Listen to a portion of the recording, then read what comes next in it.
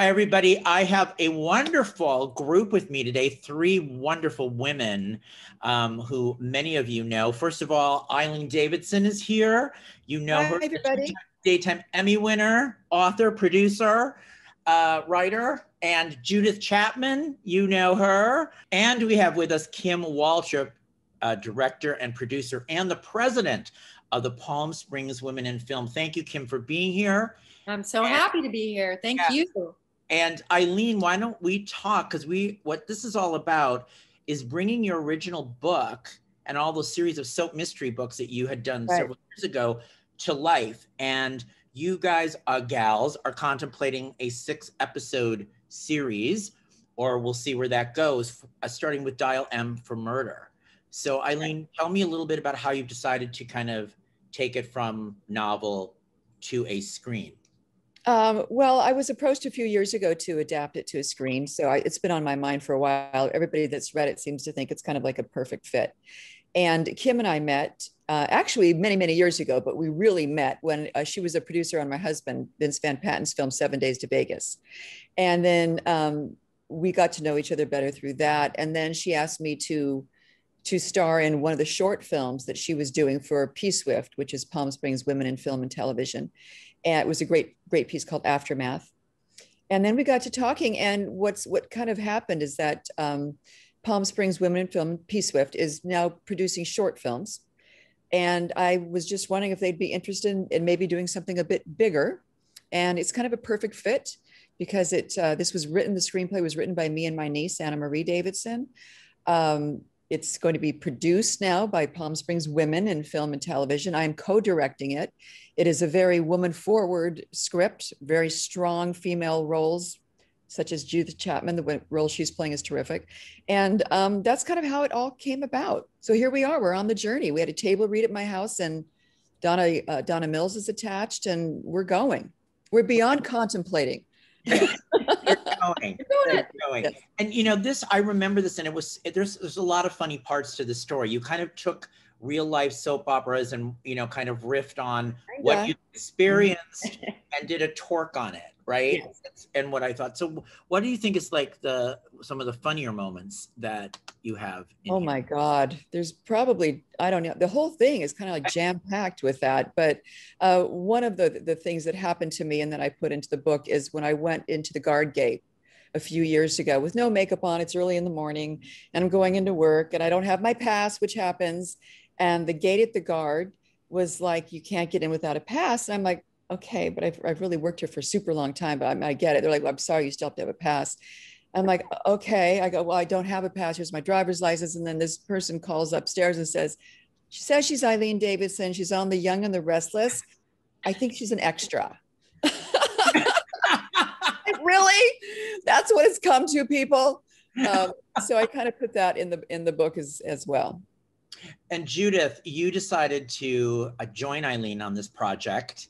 Well, yeah, there's a little backstory to that. Then Eileen was there, but Kim called me one day and said that Palm Springs Women in Film were having their first get together, their first mixer after a year and a half being absent. And they wanted me to be their guest of honor, and they wanted to honor me and my work in film and theater and everything. So of course I was flattered. And then she said, you know, Eileen's got this little project. And she said, would you like to be in it? And I said, anything with Eileen. I said, I've loved working with her for all these years, off and on Young and the Restless. And I read the first book and was just like chuckling to myself because of the backstory of all that.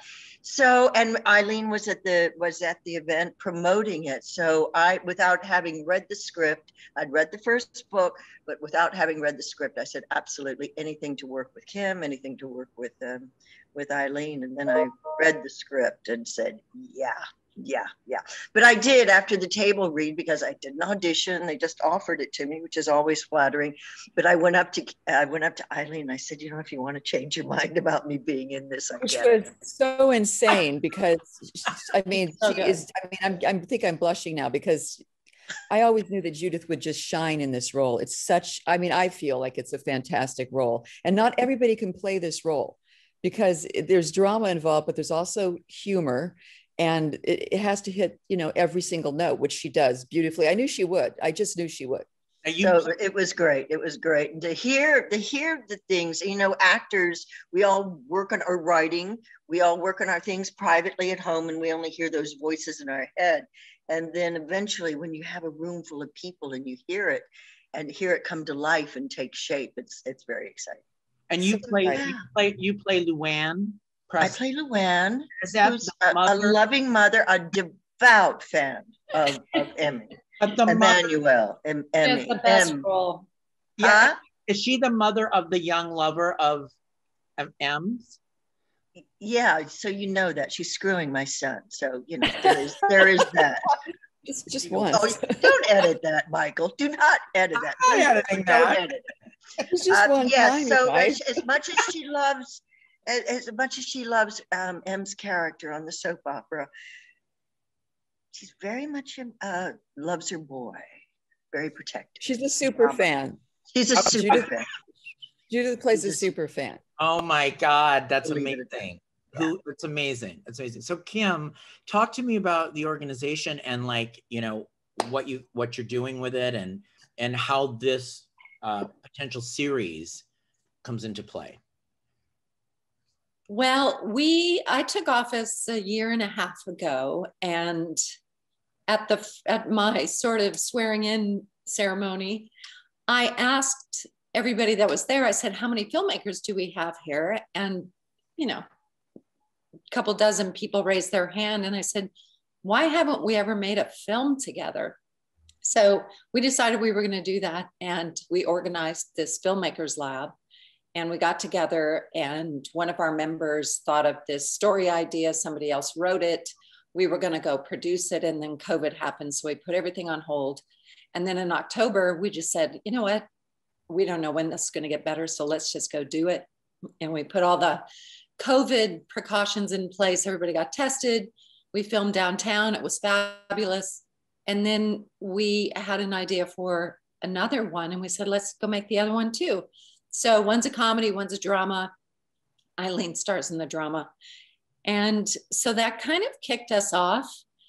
And then, so we decided to keep going. And we're starting an interview show called PS After Dark with Tristan Rogers. And then, as Eileen said, we decided a series would be really fun. And we're going to film it in Palm Springs or all over the Coachella Valley. And we're going to utilize a lot of our local talent. All of our members of the Filmmakers Lab are going to produce it. And we're actually teaching them all how to take a project from development to distribution. I just love this so much. I love the whole thing so much. Yes, it's amazing. So they're going to work on this, right, from beginning to end, is what you're saying, Kim? Yep. We have a Filmmakers Lab, and all of our members are crew members. So we have production designers, prop people, craft services. It's kind of great. And they're all learning a craft as well. So we're building our own film crew. Local film talk crew. About women forward. Exactly. Yeah. It's a great combination. So Eileen, Donna Mills is playing your mother in this. Is that correct? So Donna was like on board too. You reached out to her, and was she? Well, Kim, you know, Kim is the producer with the most is here. She knows people. She gets things done. People have a lot of faith in her. That is a big component. She's got a great reputation. People really like her, and because of that, you know, people are open to hearing what she has to say. She said, "I have this project. Eileen Davidson wrote this. Blah blah blah," and Donna read it and loved it. You know, again.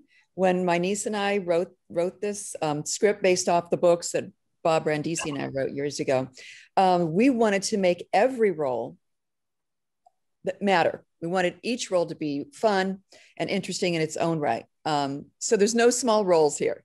And certainly for Donna, the role is terrific. She's an ex-homicide detective. She looks like Donna. She's gorgeous and she looks sweet, but she's hard as nails and she's tough.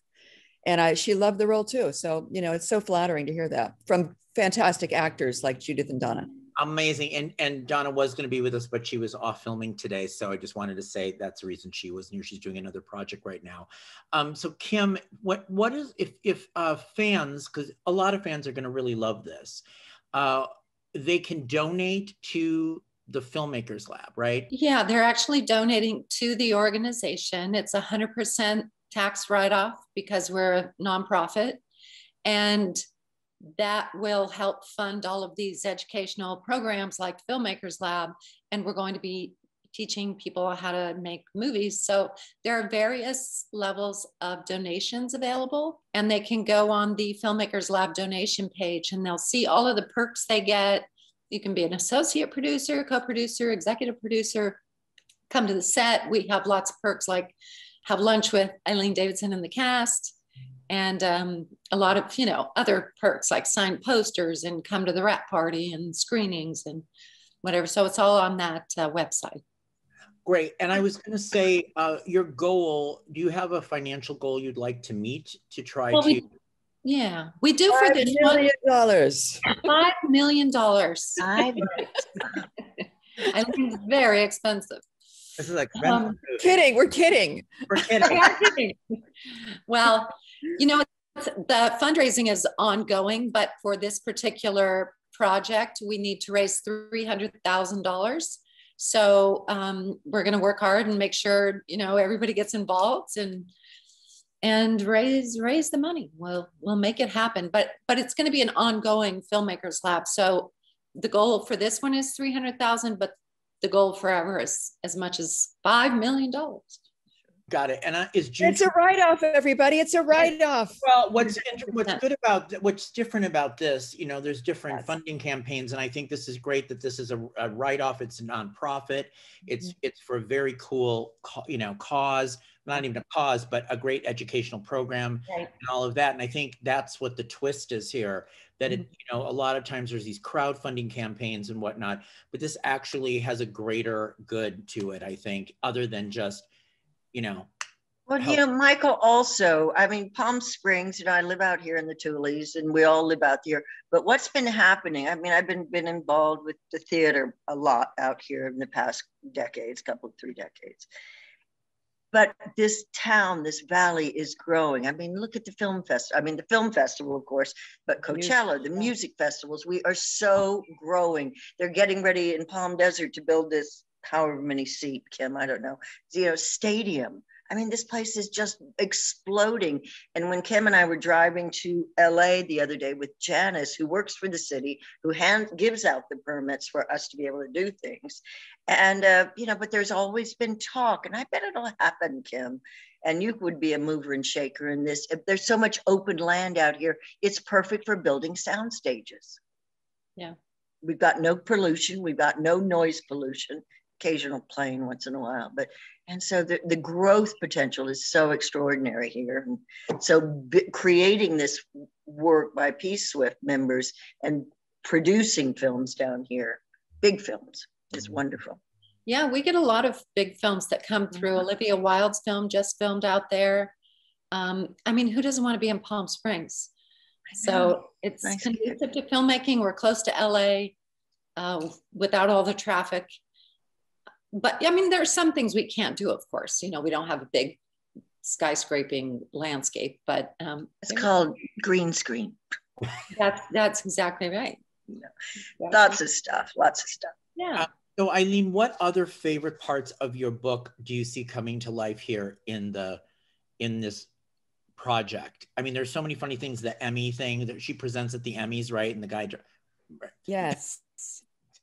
Yeah, it starts off with a bang. We hope to grab people right away. We're at the Daytime Emmys and they can't find her co-star.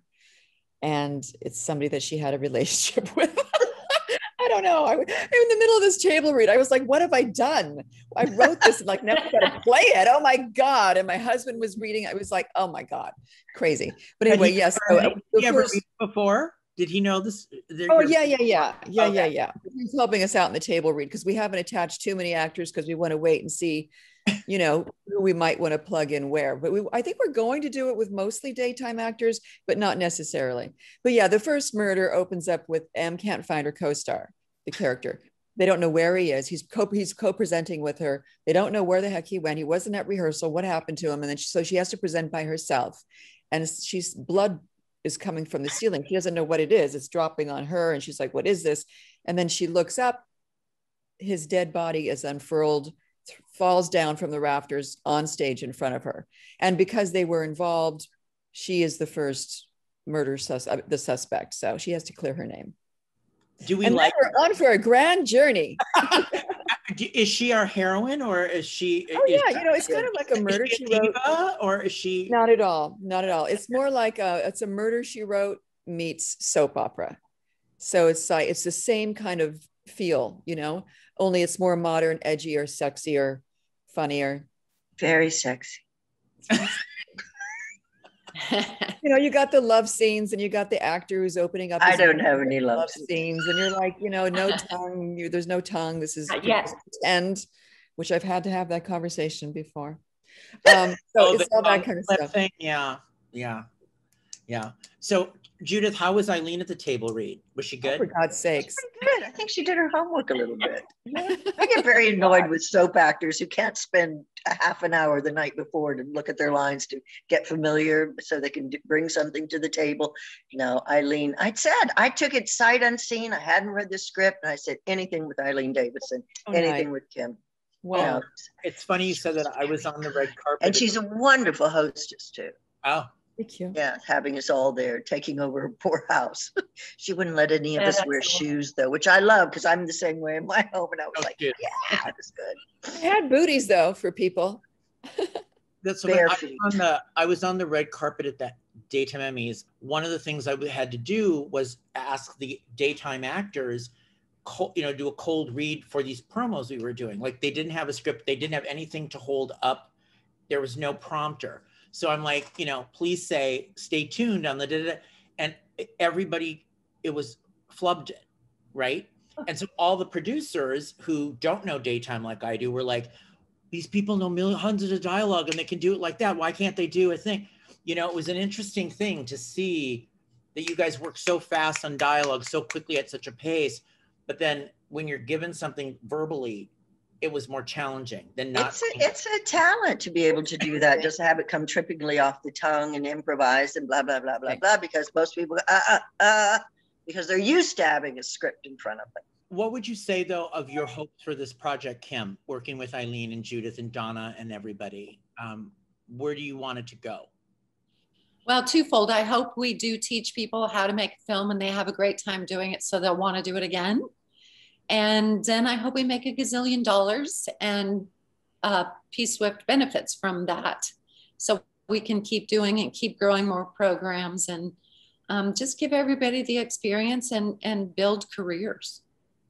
Eileen, you would, in your perfect world, if the money is raised and you're able to move forward, when do you see the shooting? When would you love to start this? Well, again, that would depend, but we're thinking possibly October.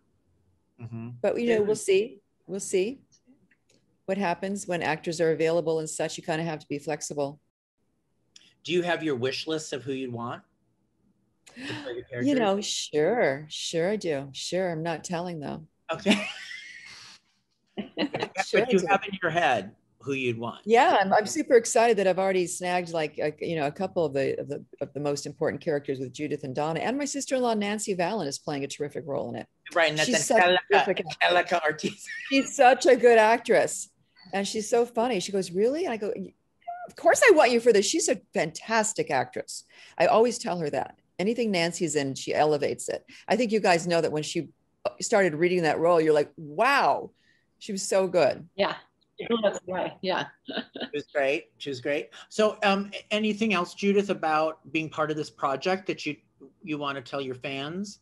I have so much respect for Kim, whom I've known for years, Eileen, whom I've known for years, but for her to get this thing off the road, because I've done so many of my own projects. I mean, you can sit around and wait for the phone to ring or have an audition or wait for them to call, and it's just not my style.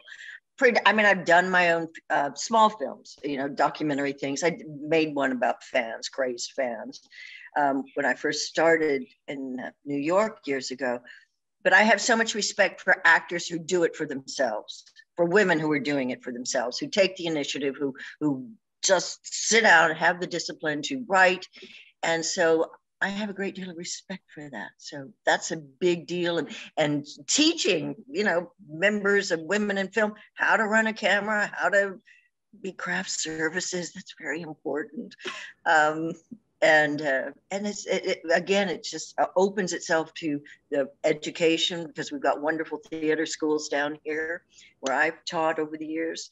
And so I like that. I like getting things from the ground up, starting and creating things. It's very exciting, because most people don't have the manic energy to do that. And obviously Eileen does. Oh. And Kim. We're manic. Uh-oh. Manic. You gotta be crazy. I mean, also, I think that, I mean, this is really true, but what I also love about the project is that it kind of turns it on its head. Everything that's been kind of typical about this business with being it so patriarchal, we kind of flip it on every level, from the, like I said before, from the terms of co-directing.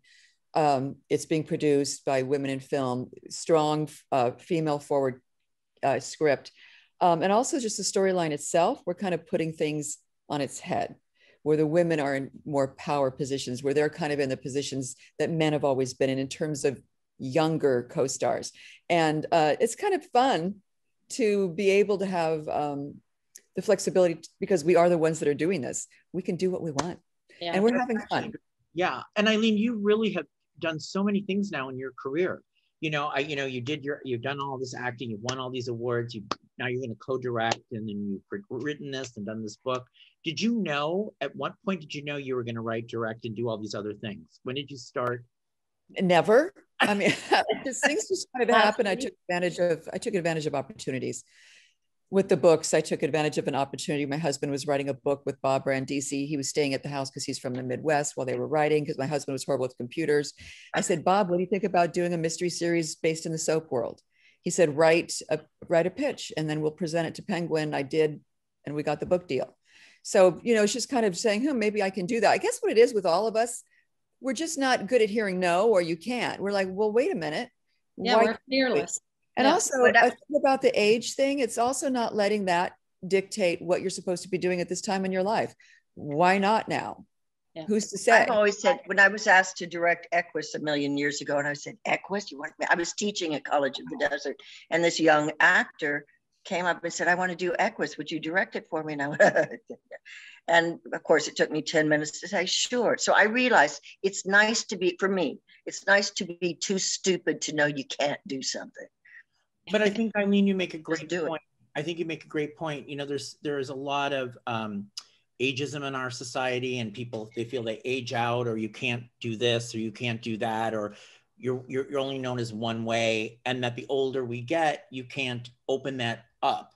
And that's been one of my platforms, as you know, has been like, you know, I'm doing music again now. Right. So like, I'm opening back up. I'm saying, like, I'm a pop R&B singer. I am a singer-songwriter. Yeah, I know I'm this old, but okay, so I may not get a record label deal that the 18 to 25-year-old kids are, but I certainly can, you know, put out music like them. And I certainly can, you know, do that.